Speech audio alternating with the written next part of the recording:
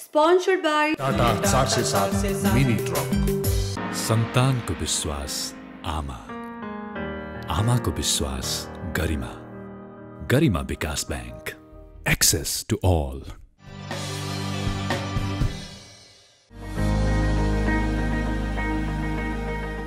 राष्ट्रिय योजना आयोगका पूर्व उपाध्यक्ष डाक्टर दिनेश चन्द्र देवकोटा, त्यसैगरी नास्टका उपकुलपति सुनिल बाबु श्रेष्ठ र अधिकार सम्पन्न बागमती सभ्यता एकीकृत विकास समितिका आयोजना प्रमुख लीला ढकालजी हुनुहुन्छ।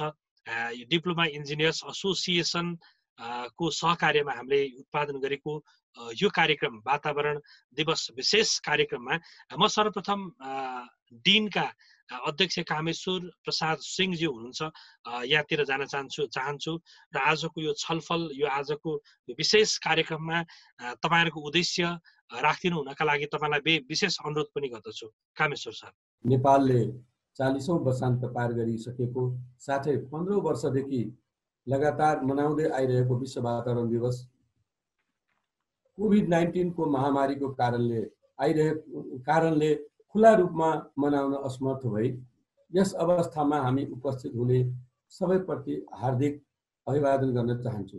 साथै विश्व वातावरण दिवस 2020 को नारा बायोडाइभर्सिटी टाइम फर नेचर भएको र दिन प्रतिदिन वातावरण असन्तुलित हुने मानव जीवनमा खतरापूर्ण रहेको सन्दर्भमा पृथ्वीलाई बचाई मानव विकासमा आवश्यक पर्ने वातावरणीय पूर्वाधार गर्नु हामी सबैको कर्तव्य हुन आउँछ। यसै सन्दर्भमा हामी देशभर छरिरहेका करिब 30,000 डिप्लोमा इन्जिनियरहरू अर्थात् पिपल इन्जिनियरहरूको रूपमा देशभरि आफ्नो कार्य सम्पादन गरिरहेको छौं। भौतिक पूर्वाधार विकास गर्ने कार्यमा समेत वातावरण ह्रास नहुने गरी प्रकृतिको संरक्षणमा लाग्नु हामी सबैको कर्तव्य हुन आउँछ। यसको निमित्त योजनाको छनौटदेखि कार्य सम्पादनको अवस्थासम्म हामी प्राविधिकको निगरानी जरुरी छ। त्यसकारणले आजको विषयमा बौद्धिक विज्ञ महानुभावहरूबाट विचारहरू प्रस्तुत हुने नै छन्।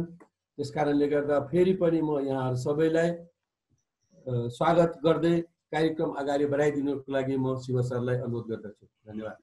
हुन्छ, धन्यवाद डिनका अध्यक्ष कामेश्वर प्रसाद सिंहजी।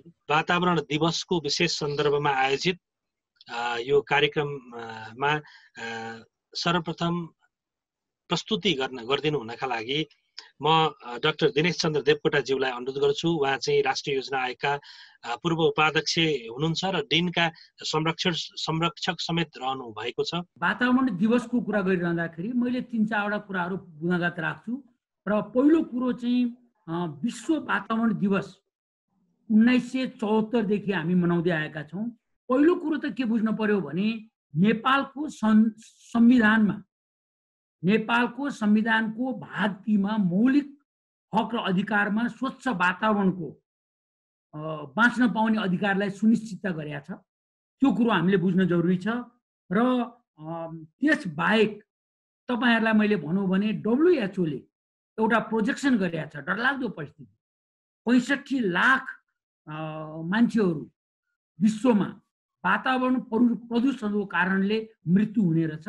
घरभित्रको प्रदूषणले, वायु प्रदूषणले 23,000 मान्छेहरूको मृत्यु हुने रहेछ नेपालको। भन्नु खोजेको मतलब हाम्रो आमा दिदीबहिनीहरू जसले चुलामा भात पकाइरहनु भएको छ अथवा घर हामीले व्यवस्थित बनाउन सकिरहेका छैनौं र जुन धुवाको कारणले होस् अथवा झ्यालडोका नभएका घरमा बस्ने कारणले होस् आज 23,000 मान्छे चाहिँ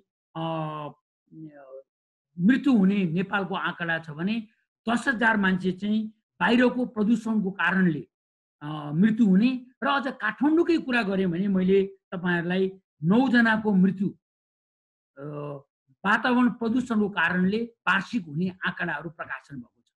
यो परिस्थितिको एउटा विकराल परिस्थिति र अब नेपालको चाहिँ तपाईहरुलाई मैले जैविक विविधताको कुरा गर्दाखेरि अहिलेको जुन विषयवस्तु हो, जैविक विविधताको विषयवस्तु हो, यसलाई लिएर मैले केही कुरा राख्नु पर्दाखेरि म के राख्न चाहन्छु भने नेपाल जैविक विविधताको हिसाबले 200 वटा जति 193 वटा कन्ट्रीहरूमध्ये तुलना गर्दाखेरि नेपाल 25औं स्थानमा पर्छ र एसियामा जैविक विविधताको हिसाबले हेर्दाखेरि नेपाल 11औं मा पर्छ। यो बुझ्न जरुरी।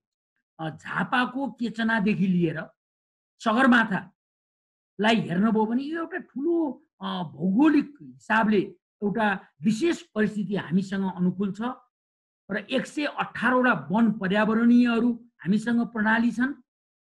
208 भन्दा बढी प्रजातिका स्तनधारी, 886 भन्दा प्रजातिका चराहरू, 43 जातिका उभयचरहरू र तपाईको चाहिँ के भन्दाखेरि भने लगायत तपाईको चाहिँ विभिन्न माछाहरू नै तपाईको के हो भने मैले प्राप्त गरेकोमा 187 भन्दा बढी प्रजातिको माछाहरू नेपालमा पाइन्छ र यति मात्रै होइन 7000 भन्दा बढी फूल फुल्न सक्ने बिरुवाहरू नेपालमा पाइन्छ, वनस्पतिहरू र 471 प्रजातिको झ्याउ र त्यसपछि 1822 प्रजातिको ढुसी र 383 प्रजातिको चाहिँ उन्युहरू पाइन्छ भनेर हामीले डेटामा पाइन्छ। किनभने कहिले कहिले हामी प्राविधिक हिसाबले इन्जिनियरिङको काम गर्ने मान्छेहरूले यो कुराहरूलाई चाहिँ हाम्रो नजरमा पनि राख्दैनौँ र हामीले कहिले कहिले हामीले काम गर्दाखेरि प्रयोग गरिरहेको छैनौँ।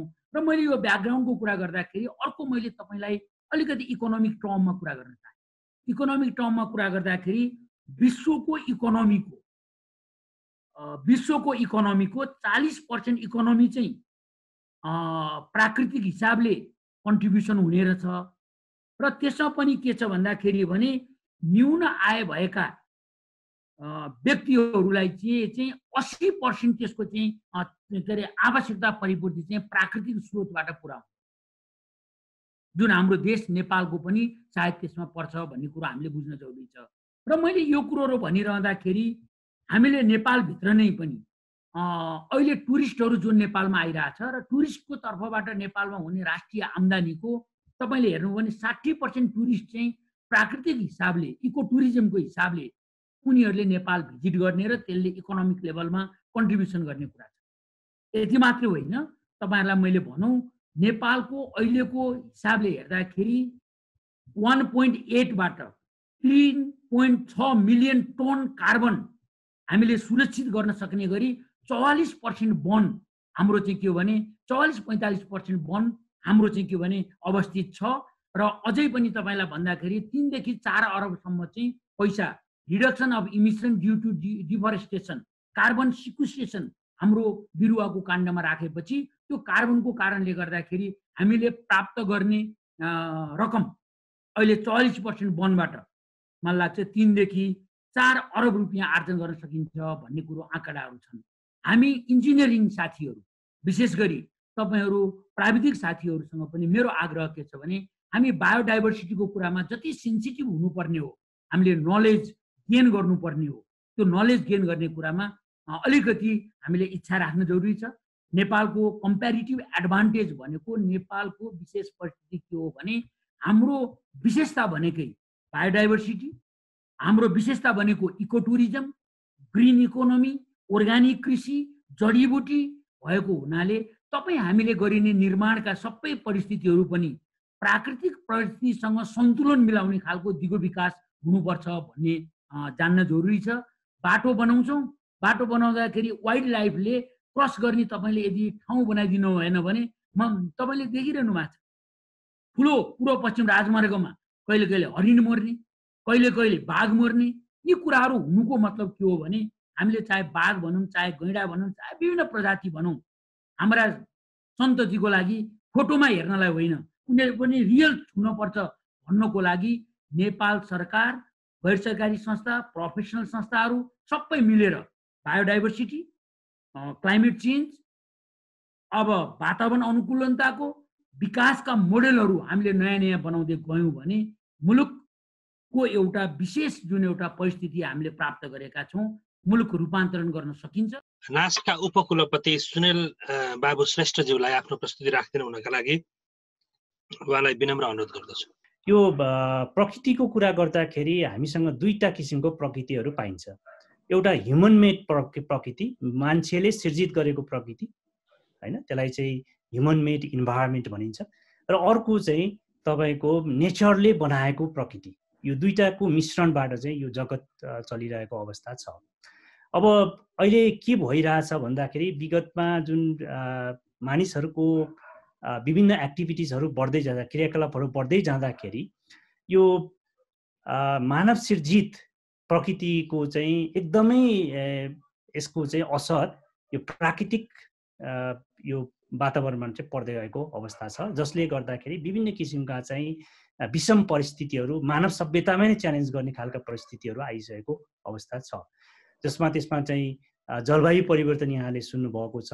मानिसले गरेका क्रियाकलापबाट उत्सर्जन हुने कार्बन डाइअक्साइड उत्सर्जन हुँदाखेरि विभिन्न किसिमका पल्युसनहरूले गर्दाखेरि प्रकृतिमा ठुलो असर परिरहेको छ। विभिन्न किसिमका चाहिँ डिजास्टरहरू चाहिँ हुने अवस्था आएको छ। बाढी पहिरोका कुराहरू आएको अवस्था रहेको देख्दछु।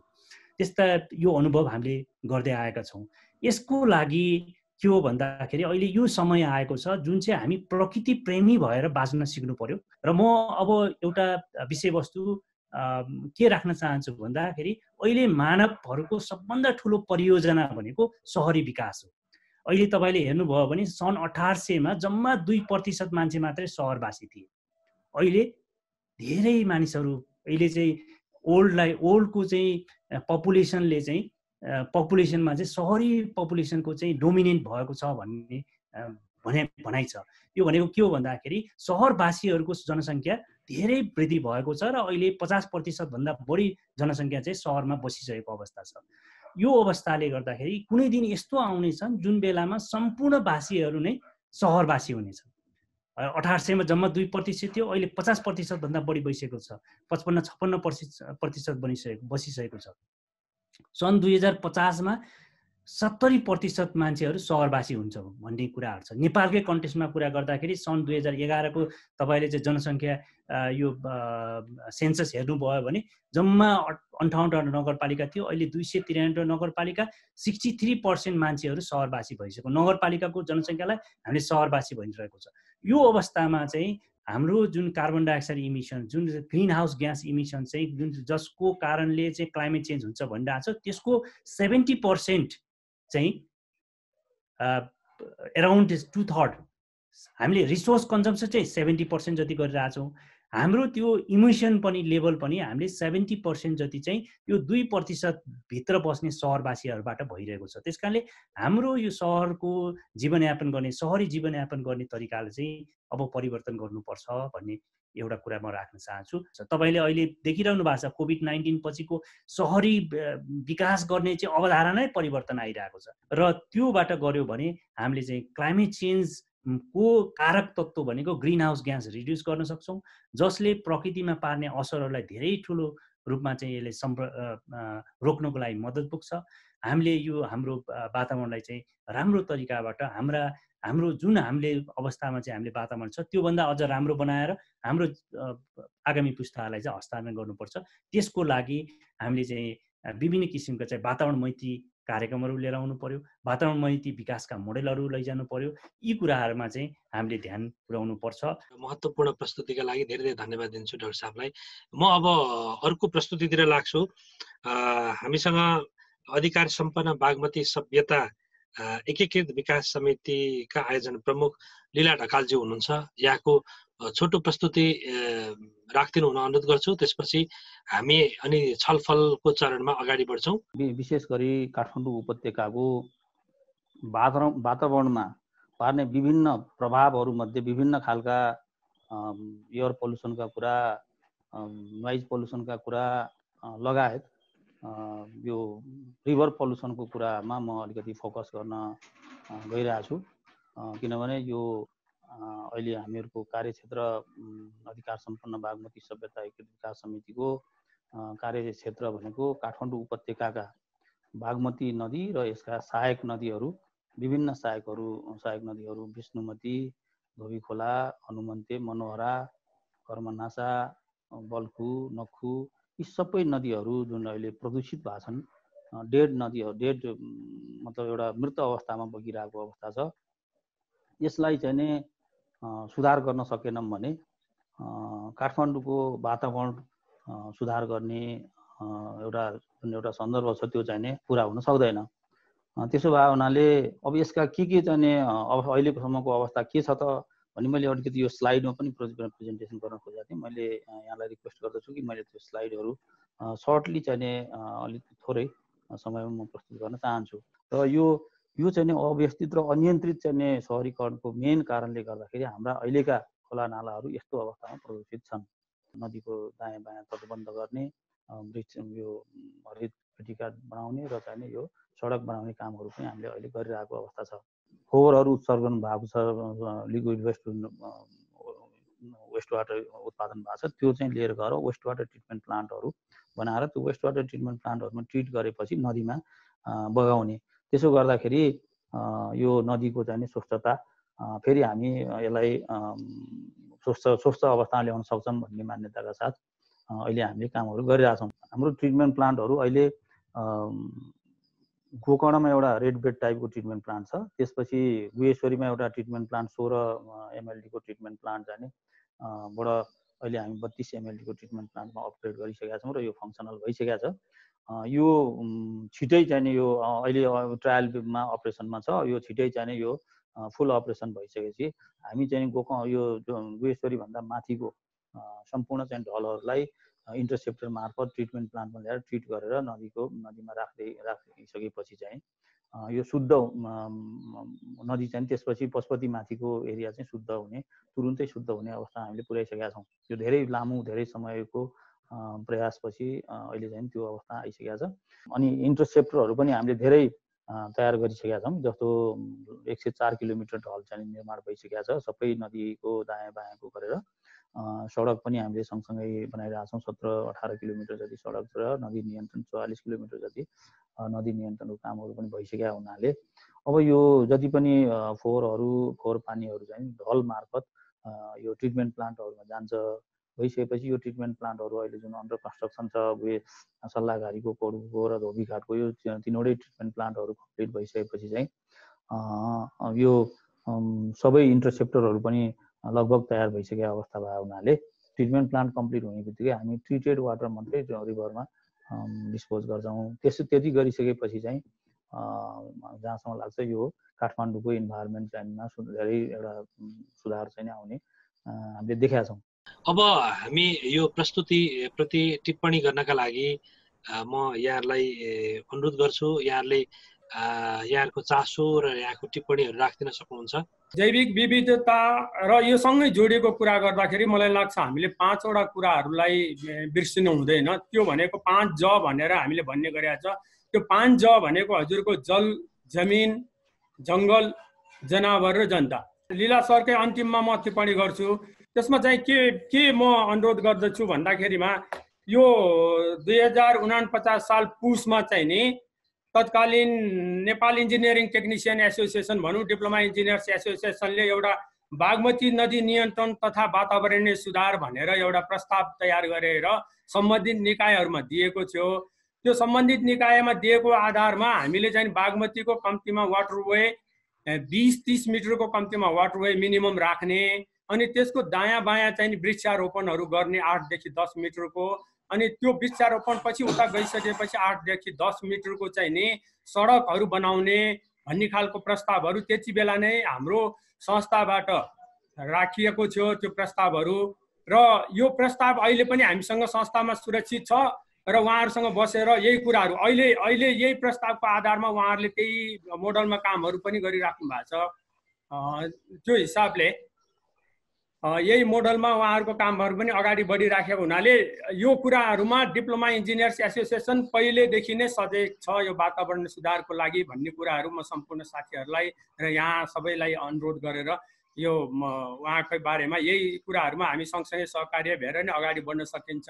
डाक्टर दिनेशले बहुत राम्रो प्रस्तुति गर्नुभयो।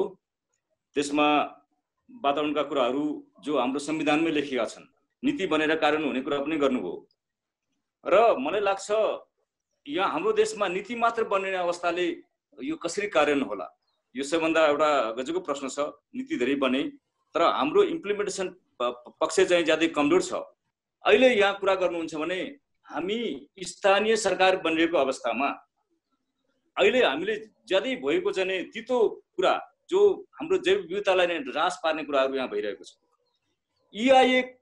EIA को चाहिँ कुनै आधार बिना विकास निर्माणहरू चाहिँ सम्पन्न भइरहेका छन्। हाम्रो सुनिल बाउटा र सुनिल बाबु श्रेष्ठले पनि अत्यन्त राम्रो प्रस्तुति गर्नुभयो। शहरीकरण हुनुपर्ने अवस्था पक्कै हो, शहरीकरण हुन्छ। शहरीकरण चाहिँ विभिन्न अवसरका लागि, विभिन्न सुविधाका लागि मान्छेहरू शहरीकरणमा चाहिँ आकर्षित हुन्छन्। तर वास्तवमा कोड बनाएर कोडका आधारमा चाहिँ शहरीकरण चाहिँ कार्यान्वयन गर्ने त सरकारको र सम्बन्धित निकायको काम हो नि त। यो हामी कहाँ चुक्यौँ त? लीला ढकाल हुनुहुन्छ, उहाँले चाहिँ राम्रो प्रस्तुति गर्नुभयो। अहिलेका डेभलपमेन्टको कुराहरू, नदी प्रदूषणलाई रोकेर वातावरण चाहिँ सन्तुलन गर्न सकिन्छ भन्ने कुराहरू उहाँले गर्नुभयो। तर अब ढिला भएछ नि त। हामी चाहन्छौँ यो ढिलापनलाई चाहिँ अब हामी सबैले चाहिँ यसलाई अलिकति आत्मसात गरेर अगाडि बढ्न सकेनौँ भने हामी विकासमा फड्को मार्न सकिँदैनौँ र हामीले चाहेको आशातीत विकास हुन सक्दैन। धन्यवाद। हामीका नियम पनि छ, कानुन पनि छ, सबै कुरा छ, तर हामीले यसलाई व्यवहारमा चाहिँ लागू गर्नु सकेका छैनौँ होइन। हामी मानव जातिको महत्त्वपूर्ण भूमिका छ। प्रकृतिले त जे कुरा नि हामीलाई निस्वार्थ रूपमा दिइराखेकी छ नि त होइन। तर हामीले उहाँलाई के कृतज्ञता व्यक्त गरिन्छ, त्यहाँबाट पनि एउटा चाहिँ हामीले विनाशको बाटो चाहिँ पहिलाइरहेका छौँ, दिइरहेका छौँ भनेपछि यो खालको शिक्षाहरू हामीले प्रेमपूर्वक प्रकृतिलाई अँगाल्नुपर्छ। दिन र विश्व वातावरण दिवस एकअर्काको बिचमा पर्यायको रूपमा रहेको छ। हरेक स्थापना दिवसमा यो विश्व वातावरण दिवसका गतिविधिहरू सञ्चालन गर्ने सन्दर्भमा हामी दिनका मेम्बरहरू इम्प्लिमेन्टेसनमा खट्छौँ, कार्यान्वयनको तहमा खट्छौँ र डिजाइनको लेभलमा र पोलिसीको लेभलमा हामी छैनौँ। अब म विशेष त डाक्टर दिनेश देवकोटा सर र यो हाम्रो डाक्टर सुनिल सरलाई अर्बान क्षेत्रमा यो 77-78 को बजेटको नीति तथा कार्यक्रमबाट अर्बान क्षेत्रमा र यो नेसनल पोलिसीमा चाहिँ के त्यस्तो विशेष विगतमा नभएको के विशेष त्यस्तो कार्यक्रम आएको छ जसले गर्दा भोलिका दिनमा हामीले कार्यान्वयनमा जाँदा, निर्माणको काममा कार्यान्वयनमा जाँदाखेरि यो वातावरण पर्यावरणीय सन्तुलनलाई कायम गर्दै अगाडि बढ्नको लागि हामी कार्यान्वयन गर्न पाउँछौँ भन्ने कुरा चाहिँ अलि स्पष्ट गरिदिनु हुन चाहिँ म सादर अनुरोध गर्छु। त्यो ढल हाम्रो चाहिँ प्रशोधन केन्द्रबाट बिचमा कभरेज एरियामा मात्रै बन्छ कि अथवा पाँच प्रशोधन केन्द्रबाट तलतिर जुन बाँकी भएको कभरेज एरियामा हाम्रो ढल बन्दैन भनेपछि फेरि नदी प्रदूषण हुन्छ। अनि फेरि गएर जुन हाम्रो लास्ट पोइन्टमा मात्रै हाम्रो नदीलाई चाहिँ क्लियर भएको अथवा प्रदूषण भएको देख्ने भयौँ। बिचमा मिसाएको ढललाई कस्तो छ यसको प्रोसेस अथवा प्रशोधन केन्द्रहरू बिचमा पनि बन्छ कि बन्दैन। इन्टिग्रेटेड सेटलमेन्ट सम्बन्धी कुराहरू आयो भने त्यो अनुसारले चाहिँ रुरल म्युनिसिपालिटीको जुन कुरा गर्नुभयो त्यसमा चाहिँ बेटर हुन्थ्यो कि जस्तो चाहिँ मलाई लागेको छ। अहिले बाहिर गएको म्यान पावरहरू सबै अब फर्किने हो। अब त्यो अवस्थामा दिनेश सरले कुरा उठाउनु भएको हो चुरेको दोहन हटाएर संरक्षण गर्नु बाहेक अर्को कुनै उपाय देखिँदैन। त्यसले गर्दाखेरि फर्केर आउने श्रम शक्तिलाई पशुपालन प्रकृतिसँग जोडेर हुने प्रोग्रामहरूमा लगाउनु पर्ने हो। त्यो सरले पनि भनि नै सक्नु भएछ। नीति नियम पनि बनेको छ, बजेट पनि छ, तर यो कार्यान्वयन पक्ष कतिको चाहिँ सजिलो छ त्यसमा चाहिँ ध्यान दिनुपर्ने नै हुन्छ। अब सर दिनेश सर र सुनिल सरहरूको भोइस सरकारले सुन्ने नै हो, उहाँहरूको भोइसको मतलब हुन्छ। IIA जस्ता विषयहरूलाई चाहिँ बाध्यतामा मात्र नभएर आवश्यकता अनुसार यो गर्नै पर्छ, गराउनै पर्छ भन्ने हिसाबले चाहिँ पात्र तयार गर्नुपर्छ जस्तो लाग्छ मलाई। रिसोर्सको कुरा चाहिँ डाक्टर सुनिल बाबु श्रेष्ठले भन्नुभयो। धेरै म पनि साइल कन्जर्भेसनमा काम गरिसकेको हुनाले उहाँको कुरासँग चाहिँ धेरै सहमत राख्दछु। हस् त, धेरै धेरै धन्यवाद सर। अब हामी अन्तिममा छौँ। यहाँहरू सबैलाई धन्यवाद पनि दिन्छु। म कामेश्वर सरबाट आजको यो छलफलबाट तपाईँहरूका अपेक्षाहरू पुरा भयो कि भएनन् र यो छलफलले खास कहाँनिर यसले हिट गर्छ, यसले पार्ने प्रभाव कहाँनिर हुनसक्छ। दिनेश सरले पोलिसी र बजेट सम्बन्धमा एकदम क्लियर कट आफ्नो भिजन दिनुभयो। त्यस्तै चाहिँ शहरी विकास र बिल्डिङ कोड सम्बन्धमा चाहिँ हाम्रो सुनिल बाबु सरले दिनुभएको छ। त्यस्तै बागमतीको सम्बन्धमा अहिले जुन आफ्ना जिज्ञासाहरूको हाम्रो 9 जना साथीहरूको जुन आफ्नो जिज्ञासा रह्यो त्यो सबै जिज्ञासाको बारेमा मलाई जहाँसम्म लाग्छ प्रष्ट रूपमा क्लियर गरेर उहाँहरू दिनुभएको छ। त्यो दिनको लागि एउटा ठुलो एउटा दायित्व पुरा गरेर जानुभएको छ जस्तो मलाई लाग्छ। म आफ्नो तर्फबाट पनि र दिनको परिवार तर्फबाट उहाँहरू तिनैजना प्रस्तोताहरूलाई धन्यवाद दिँदै आगामी दिनमा पुनः उहाँहरूलाई हामी यस्ता कार्यक्रमहरूमा निम्तो गरेर आम नेपालीहरूलाई र दिनका साथीहरूलाई एउटा प्रश्न पार्ने मौका दिनेछौँ भन्ने आशा गर्दै अन्तमा फेरि यस्ता विषयवस्तु या छलफलको लागि करिब 2 घन्टासम्म शिव सरले बडा धैर्यपूर्वक र हाम्रो हरेक विषयवस्तु र हरेकको एउटा प्रश्नको बारेमा मजाले ध्यान दिएर एउटा जुन एक किसिमको कार्यक्रम गर्नुभएको छ त्यो उहाँलाई म फेरि फेरि धन्यवाद दिन चाहन्छु र डेभलपमेन्ट फोरमले आगामी दिनमा पनि हामीलाई यस्ता किसिमको सहयोग प्राप्त हुनेछ भन्ने आशाका साथ म आजको यो जुन कार्यक्रम छ जुन के अरे हाम्रो सुरक्षित जीवनका लागि जैविक विविधता जुन नेपालको अहिले नारा हो त्यसलाई अन्त गर्दै म आफ्ना भनाइ अन्त गर्न चाहन्छु। धन्यवाद। यो वातावरण संरक्षणका सवालमा देखिएका विविध खालका चुनौतीहरूलाई समाधान गर्न हामी सक्षम हौं। आजको सन्देश यही हुन सक्छ। आजको यो छलफलबाट म सञ्चालक शिव अधिकारीसँगै सम्पूर्ण टिम आज्ञा माग्छौं। भोलि युद्ध कोरोना विरुद्धको विशेष श्रृङ्खला लिएर आउनेछौँ। तबसम्मका लागि नमस्कार।